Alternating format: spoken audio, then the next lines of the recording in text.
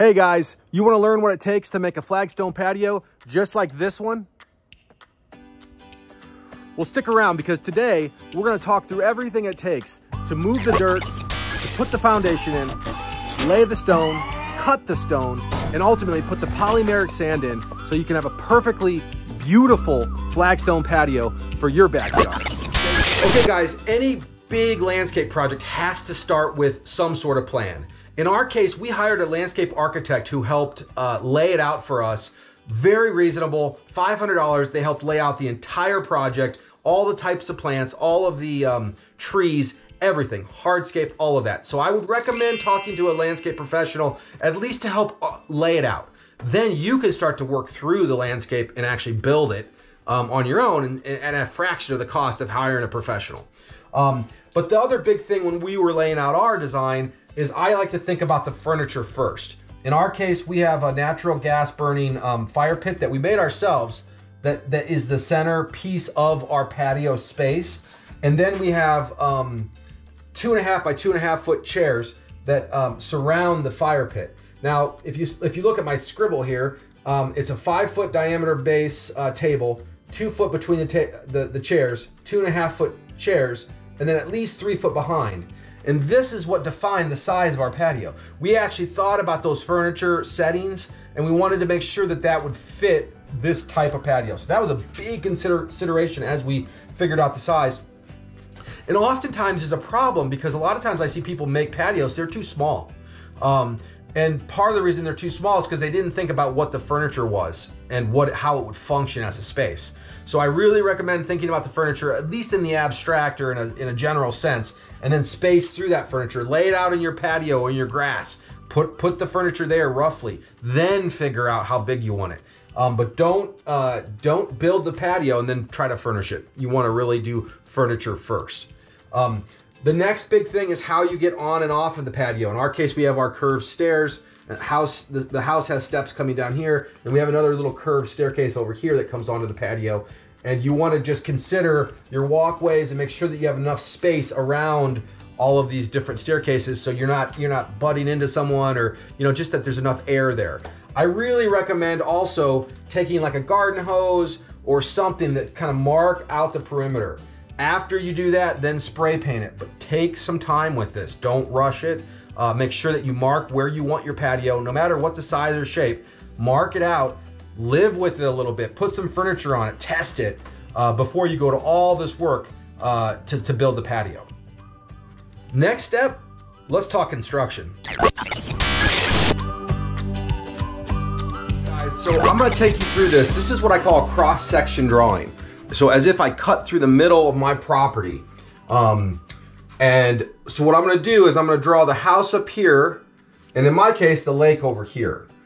And this was the existing hill right here, okay? So what we did is we took dirt and we backfilled this area, all right? And then we added a retaining wall of boulders. We backfilled all this with dirt, sand compacted. It was quite a bit of filling, a lot of backfill, okay? We rough graded it out to there, all right? Then what we did is we came in with about 8 inches of gravel above that, and we added in about 8 inches of gravel. If you notice here, I have 1 degree angle. That's because as we were putting that gravel in, I was constantly checking this to make sure A, it was flat, and B, it was angled, slightly pitched. In my case, it was just barely in the line of the level. And I did that by using a piece of rope from the house to the end of the patio. I put a line level on there. The line level then told me if I was basically roughly there, and I'd measure. So if this is the string, I'd measure down from here and just make sure this was consistent because my string was what was angled. Now, in my case, I pitched down away from the house. I pretty much just did that. I didn't take it on either side.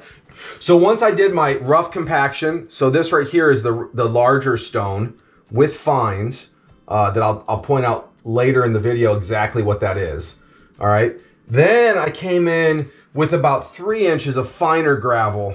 And this was a very fine limestone gravel that I used as sort of my base, my leveling base is what I like to call it. It's basically very fine.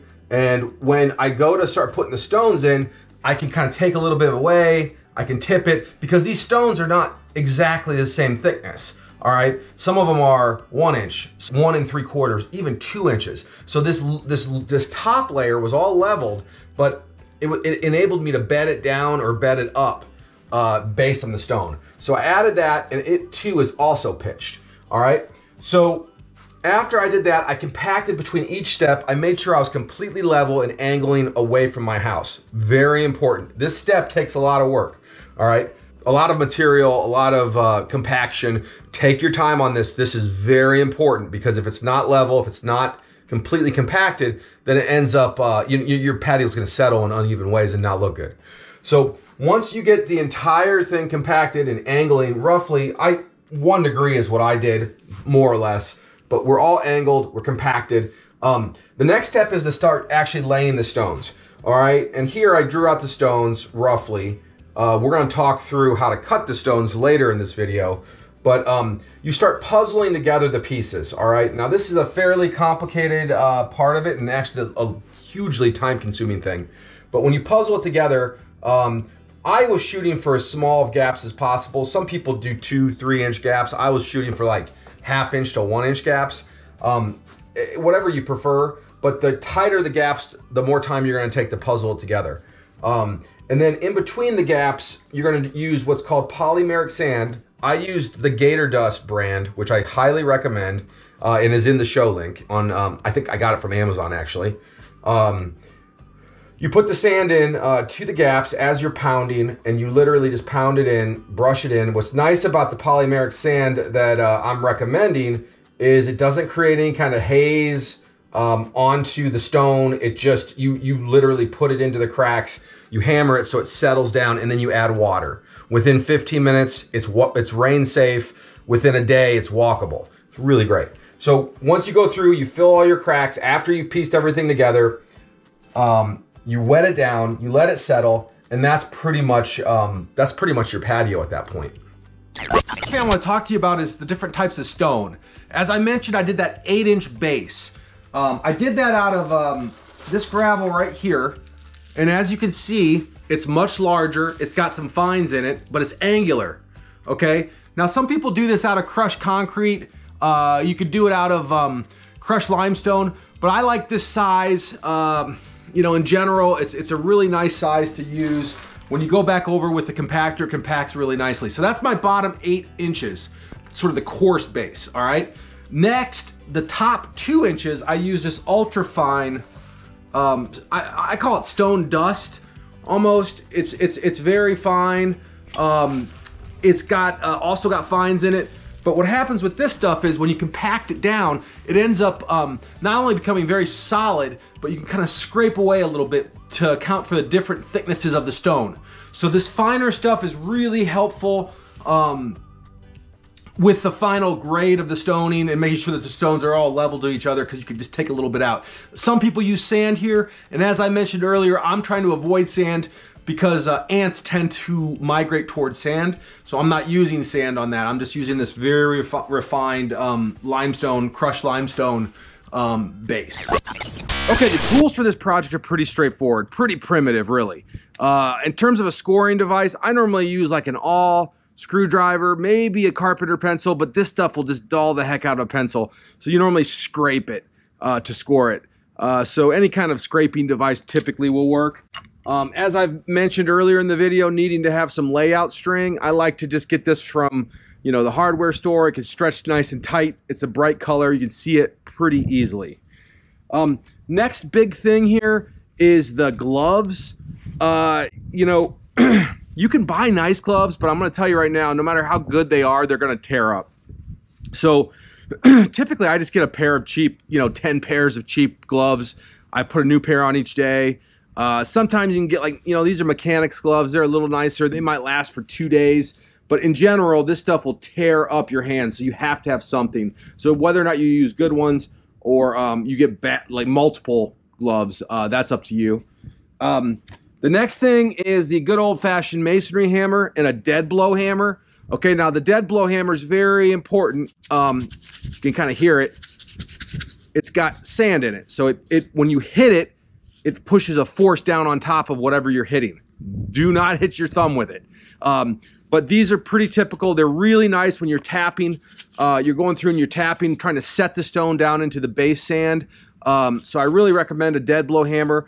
Second, the masonry hammer is a must. You need this for chipping, for cutting, for just pretty much anything. You got to have a masonry hammer for this project. Next, as I'm going to show you, in terms of cutting, sometimes I do resort to a hand grinder with a diamond cutting blade on it. The trick to this is when you cut, you have to go back in and make sure that, you know, you knock the edges so it doesn't look real clean, because you want it to look organic. But sometimes in order to cut it really just right, especially when you're trying to maintain a thin gap, you got to have something like this. So angle grinder, of course, you know, whenever you're using that, safety protection with your eyes, your ears. So, you know, a pair of headphones or safety protection earphones are really important. Next, I have a series of a couple different devices. This is a pretty neat one I just got that will actually form to the shape. That's kind of nice. So if you're next to a stone, you can actually push it. And this little device here, which will be on the link to Amazon at the end of the video and in the show notes. But this little guy's great for just coming around a corner. You knock it in, and then you're able to tell what the actual profile of the shape is. Really nice little tool. Not necessary, but it helps when you're doing a lot of it. Last but not least is the level. I have a 4-foot, a 6-foot, and a 2-foot. I use varying sizes. I even have a little torpedo level, a small one. But you don't have to be crazy with this. I just like to lay them across from stone to stone and make sure everything's sort of flat. Ultimately, the base, all of the major leveling work has been done with the base. So the pitch of the patio and where the water is going to go is pretty much done. So now you're just looking from stone to stone, ballpark, make sure you're tipping the right angle. But, you know, a multitude of different types of levels are really handy. That's about it. Other than that, it's your hands, your back, and your knees.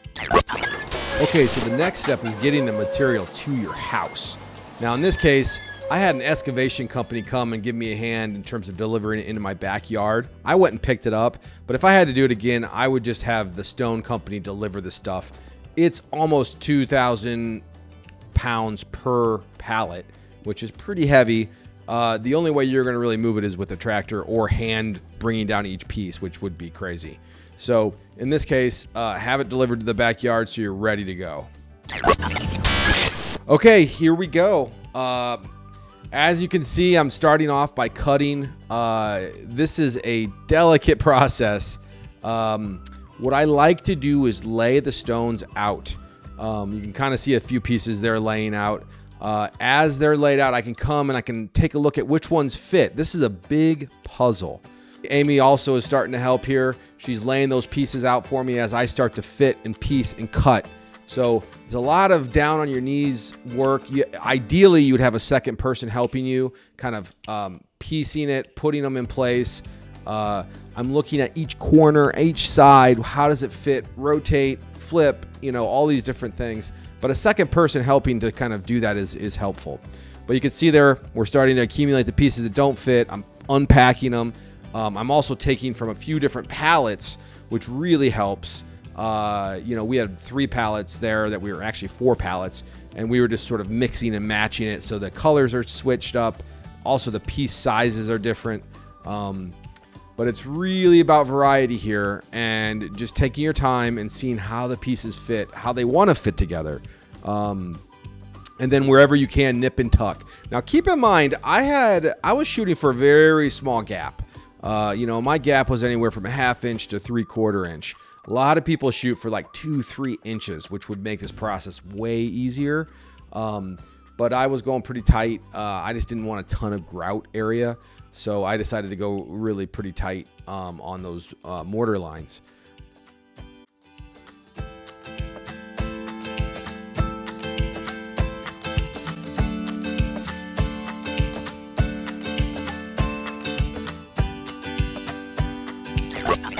Okay guys, so as I mentioned, when you go to start cutting this, you can either do it with a hammer or you can do it with a with an angle grinder. I'm going to show you how to do it with a hammer. So the trick is, if I need to take off this corner, for example, I'm going to score it. Let's just say roughly that. This isn't an exact art. Then I'm going to go through and I'm going to tap. Now again, this isn't an exact art. I'm going to tap, tap, tap, tap, tap all the way down that line. And eventually, it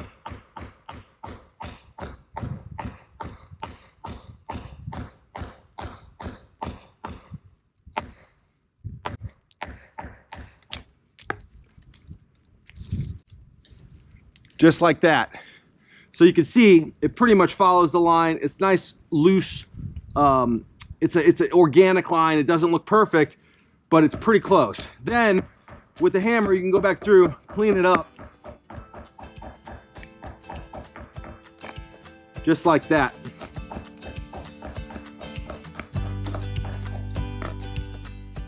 Okay, next day. This time we have an extra guy, which is helpful. Our friend Travis has given us a hand here. And again, a few people kind of placing the stones, getting ahead of the cutter. Heck, even another person cutting is helpful. The other thing I'm really keeping an eye on here is the height of the stones, because they're not all the same size. So that loose stone that's on top that we talked about earlier, the smaller, finer stone, I'm kind of pulling some of that out. I'm adding some in, and that's what's making it so the stones are level on top. So that's all done by hand and just kind of feeling it, but that is also a part of this and keeping the stones from tipping. You know, they're not all consistent. So that's a real key here as well.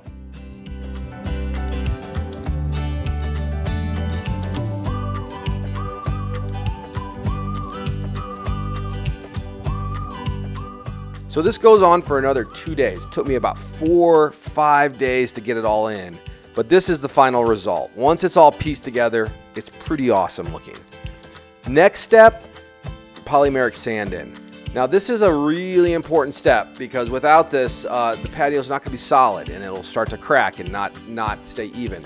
So as you can see, what we're doing here is we've got the Gator Dust polymeric sand that we got from Amazon, which is in the show links.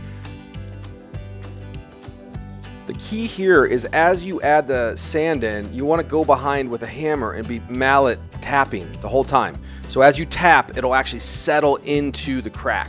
It's very important, so it settles down all the way down into those cracks. Otherwise, it'll just be on the top and it won't work right. So you want to make sure that you tap the whole thing, brush it all off, all the excess before you hose it. Once it's all cleaned off, hit it with the leaf blower just to get the dust off. And then what you're going to do is you're going to start from the lowest point and work your way up with the water.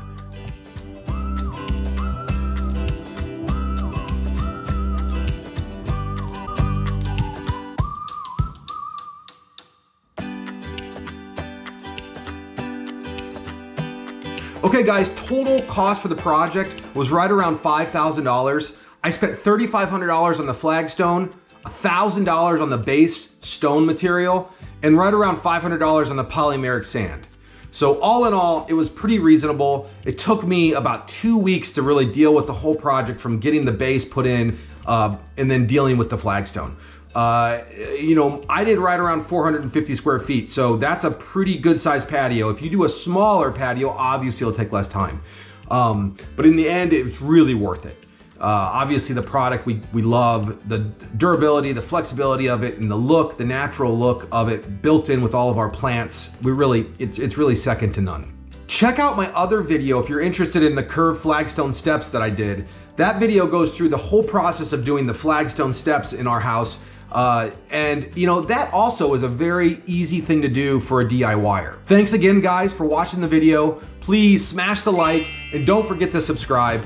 Have a great day. I really appreciate your time.